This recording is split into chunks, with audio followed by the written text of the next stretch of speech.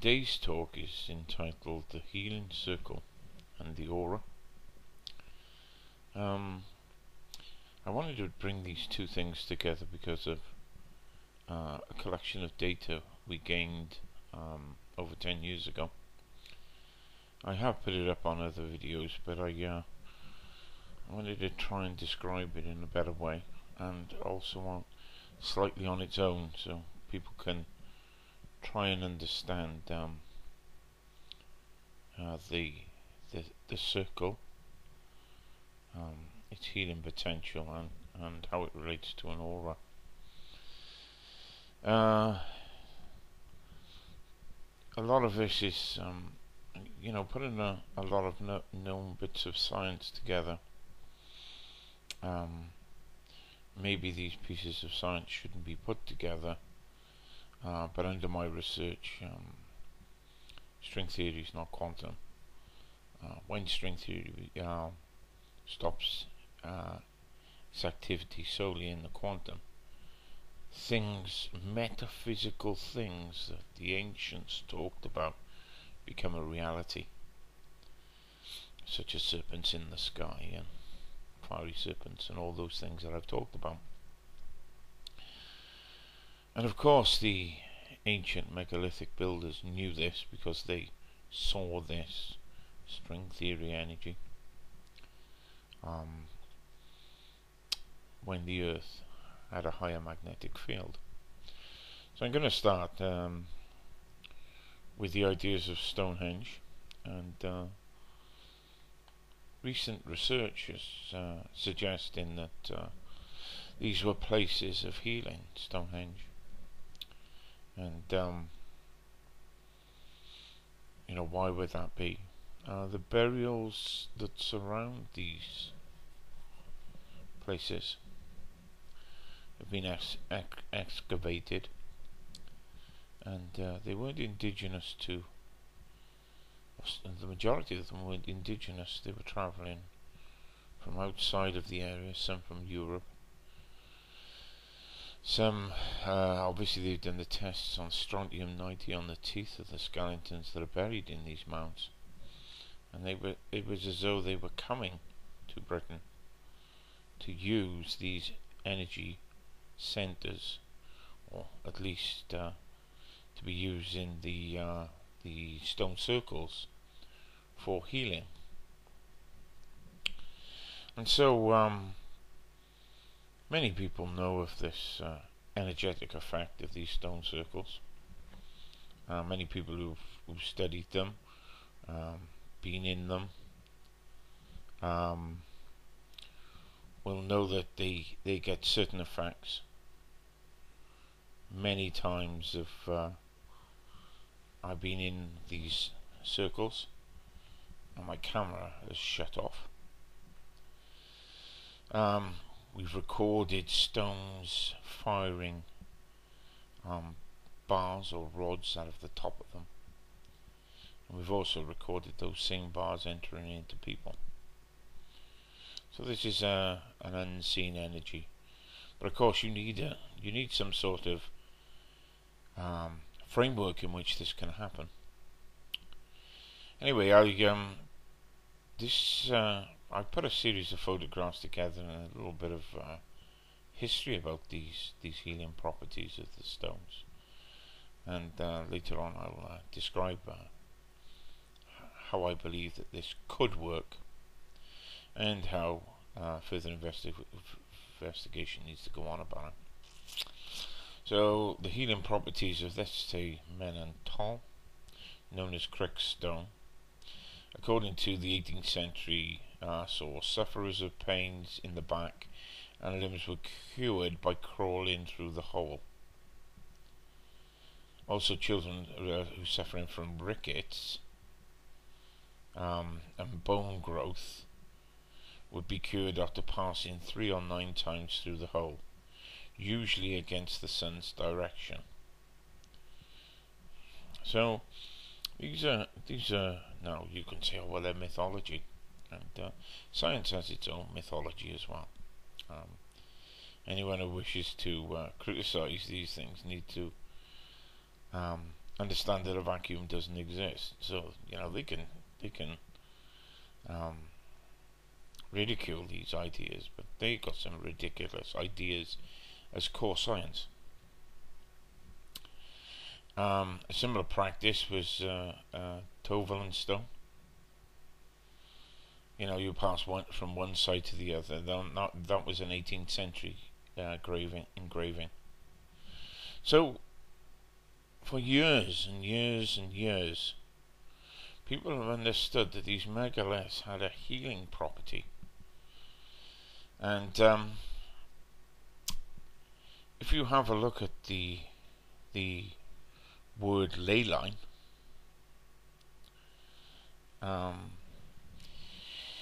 it was described in an old dictionary that I had.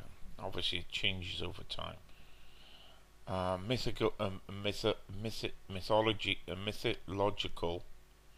mythological energy field where megalithic stones stand on.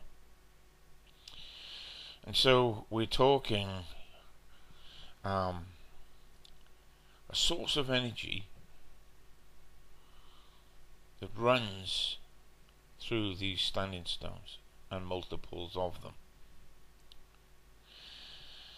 And we know that the Earth is a spinning magnet. We know that it produces energy fields. And so for thousands of years, the Earth grid, or the Earth electromagnetic field, has been understood. And so the megalithic stones have been placed on an energy field that we no longer can report or see or test, because the magnetic field is so depleted. In this picture, I've just put up one of a ley line centers. The picture, the map, is my drawing of how I map these energy fields. Pretty rough, but the world's electromagnetic field, or whatever it is, has been passed down for thousands of years, and it is an understanding that science doesn't want to exist. It doesn't. It just denies.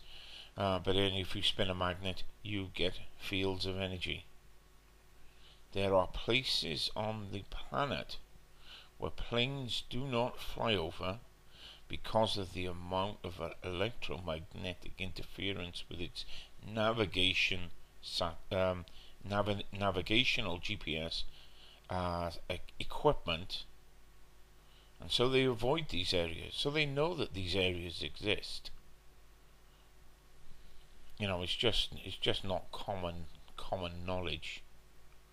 And pulses from the Earth's magnetic field can cause problems in navigation. So even we have evidence of this electromagnetic field and how it was used to map the world. So the Piri-Reis map, which was drawn in 1513, shows accurate mapping, or reasonably accurate mapping, that we could only probably achieve a similar in the 18th century. But the notes on this map suggest that this map has been brought together by many older maps dating back to 400 BC. Now, what they show is the magnetic centers and what they've mapped everything from. Well, this is my take of the map, is they've mapped everything from these magnetic centers, these magnetic ley lines, and being able to scale from the magnetic ley lines. We have to use time, degrees and time, from GMT, in fact. we've got longitude and latitude. They didn't use it like that. They used it from the magnetic centers and these magnetic bands that they understood and could map them in relation to those points of where those magnetic anomalies occurred. And in fact, they show the Arctic free of ice. Now that means that it could be a damn sight older. And then we have to go back and say, well, when is the earliest time that they could have seen the coastline and drawn it? And we have got maybe tens, maybe hundreds of thousands of years. Unless science engages with something like this, all our mysteries are just going to be ridiculed. I mean, if science just wants to ridicule all these things.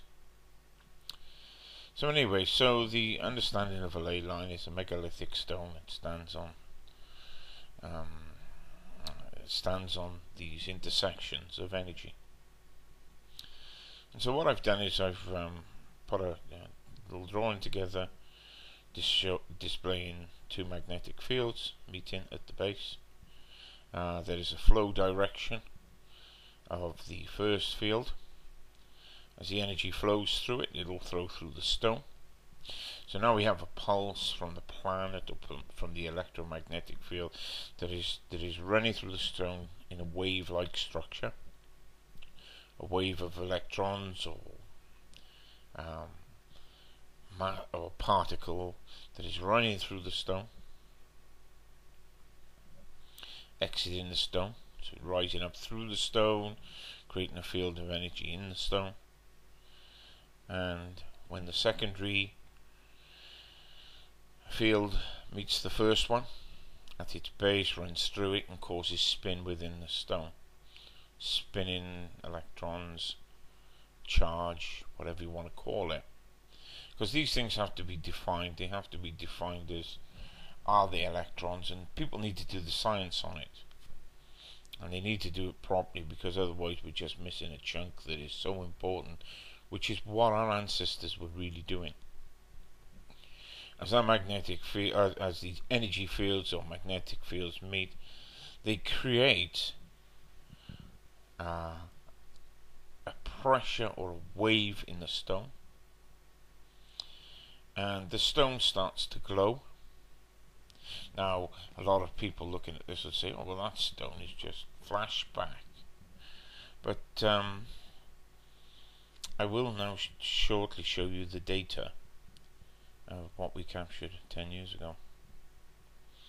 So what is happening, just to give you an example of it, is a wave is running through the stone, rising up through the stone, and this occurs not all the time. So science can't get this all the time. You can't get this effect. And in fact, you would need to wire it, or for any trace of fluctuation of energy within those stones, and use the best equipment that you could. So I'm going to describe this now. We sat on the floor of a stone circle, and we started to take photographs of a shining stone. We took in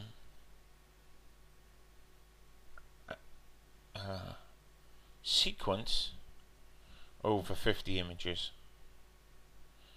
So there's an aura over the top of the stone, and out of the stone you could see these particles firing out the tip in the flash of the camera. So you get two flashes of the camera, and you could see them moving very, very quickly from the tip of the stone.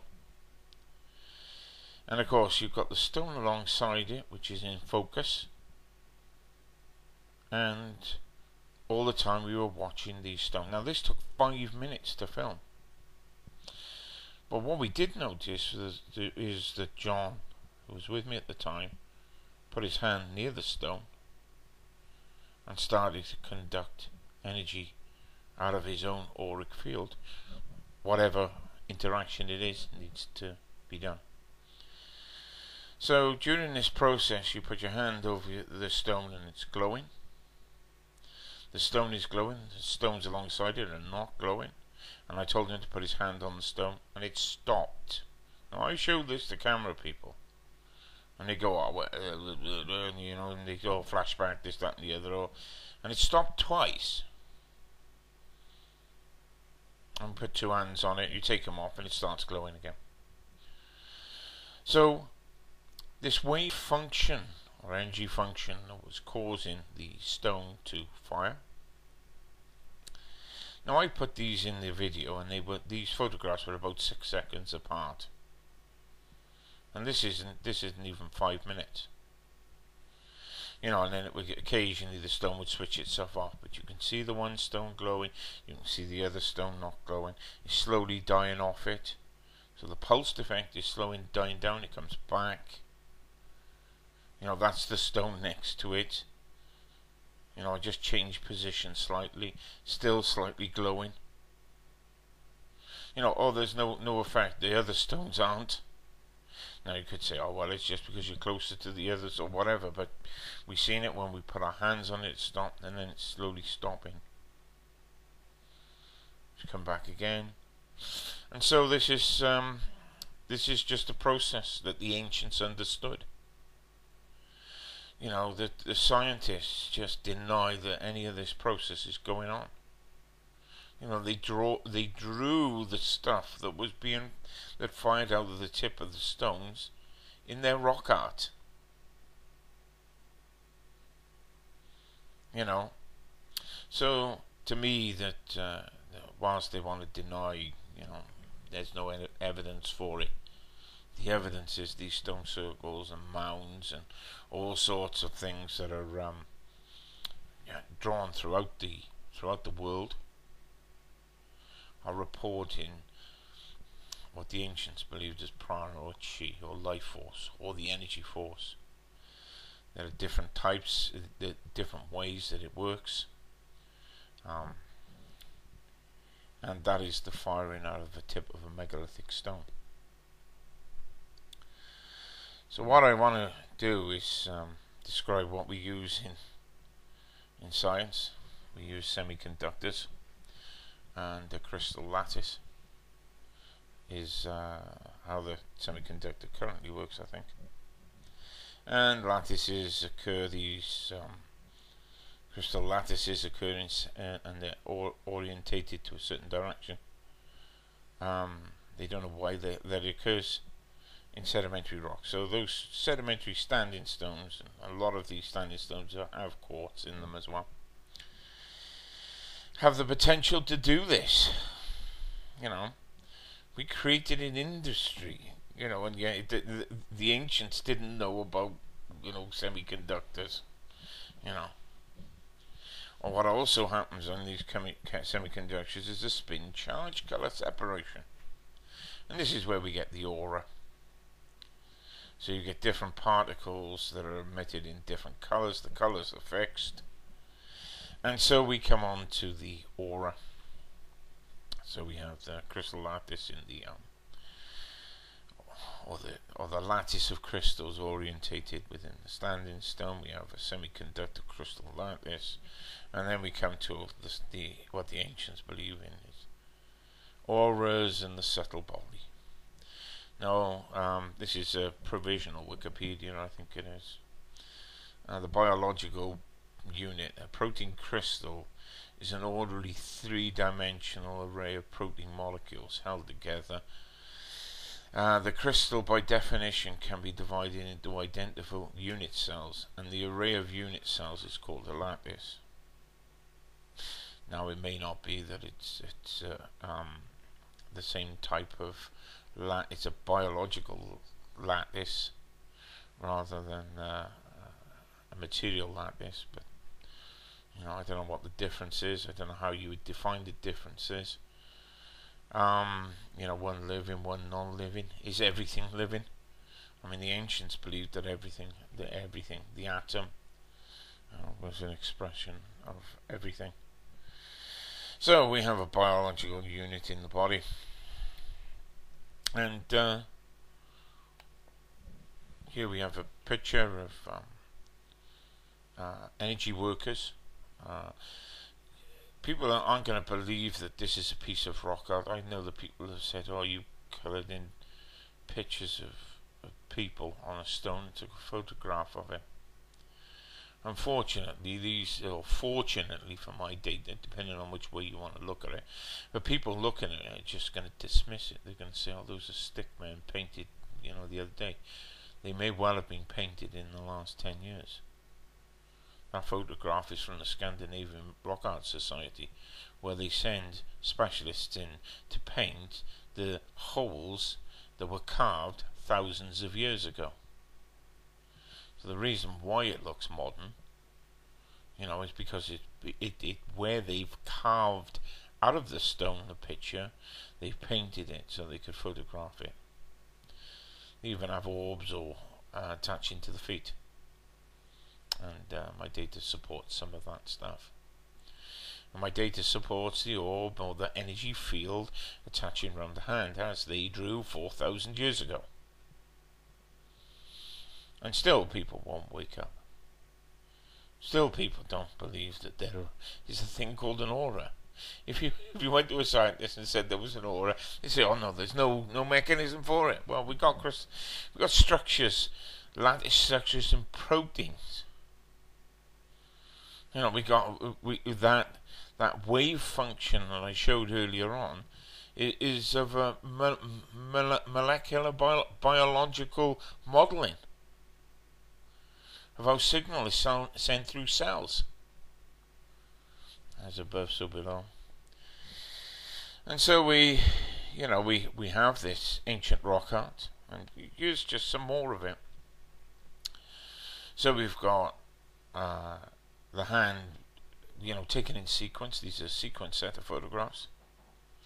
I changed my hand over. This is to show which hand is conducted. The ancients believed there was a charge on one hand being positive or negative, and on the opposite. So the sequence of 6 photographs, I changed my hand, and actually, you can see the scaling of them, similar distance from them, and so we've seen this in the stone. The aura and the energetic field is a reality, and those Bronze Age rock carvings prove it. Prove it to me. You're never ever going to get science on board. And so this, I concluded this is an output from my hand. I was working with energy at the time, and there's other energy work videos on my YouTube account anyway, and it's an output of energy from the hand. No different than the output of energy from a stone. So what you're doing is you're picking up energy from the environment, the earth. I prefer to pick it up from the earth field itself. Some healers choose to use the spirit world. I think that should be avoided. You can use the stars and the heavens. That too is to be avoided unless you know what you're doing. And that is the fundamental of how this energy flows through the earth. On fields of energy, on certain positions on the earth, you can pick that up and use it for healing. There is so much I'd like to say about the ego at this point, but that is not the purpose of the video. Many people turn to the mind to work their healing, and that is to be avoided. That will get you into all sorts of trouble. Thank you very much. hope it makes sense. I'm trying to convey this mainly because when this is seen, this energy that was lost is seen again. I want people to at least be a little bit prepared.